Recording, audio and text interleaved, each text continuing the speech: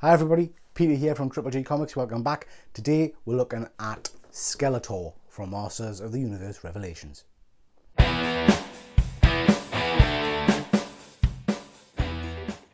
Okie dokie, so here we have the Masters of the Universe Revelations Mattel Skeletor figure, based on the Netflix series. First things first, some stunning artwork on the box there, really like that.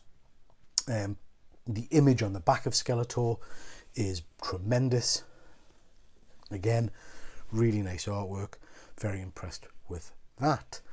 The standard blue kind of box from the Revelations line. He just looks cool, doesn't he? Right, let's crack on and get into him. First impressions, much like the He-Man figure, the weight's not really there. He feels a little bit cheap, dare I say. But perhaps that's being unfair considering I'm comparing him to things like the NECA Defenders of the Earth figures. The sculpt itself looks really cool. It's got some good articulation. I'm not so keen on the cape. You know, when I compare it again unfairly to the NECA Ming the Merciless, that cape is tremendous. This just feels like a bit of, I don't know, it doesn't feel the best. Let's put it that way. In terms of the sculpt, I really like it. I like the muscle tone. I love the face. I think the face on him is tremendous. He looks good. You get with him a number of hands to switch out. You also get this thing, which I don't know. I can't remember what that is. Is that off the series, off the cartoon? Someone in the comments, Luke, no doubt. Someone tell us what this is. I really can't remember what this is for. But anyway, but you get that. But you get, and this has got some weight to it.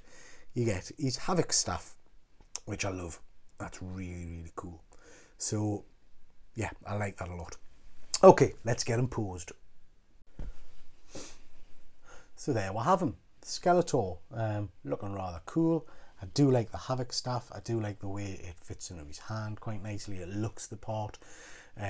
It's pretty classic Skeletor, isn't it? I'm surprised you didn't get a sword with him or anything else like that. But I guess, well, I don't know.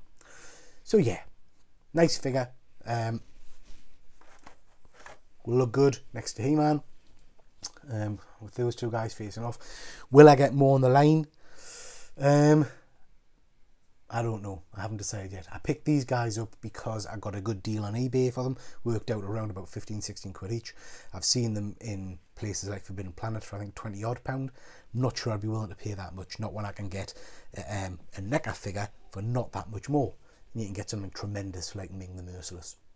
So I don't know. I'll have to have a little bit of think. Let us know what you think in the comments. Do you like this particular line, or have you been disappointed by it? Okay, that's your whack. Catch you next time. Take care.